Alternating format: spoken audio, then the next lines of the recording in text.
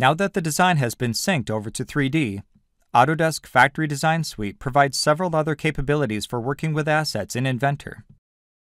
The factory properties are available to make changes to the equipment that was added in the previous video.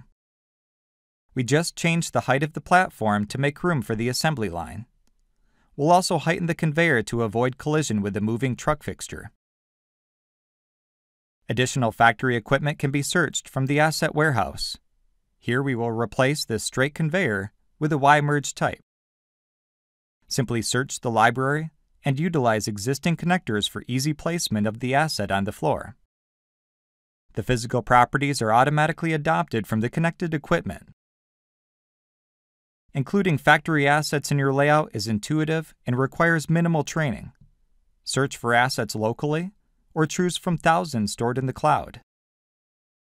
The triad also shows up next to the model that is dragged in. This enables the ability to quickly rotate and translate it into position. At any point during the design process, there is the ability to sync back to AutoCAD for a nice 2D top view of the factory layout.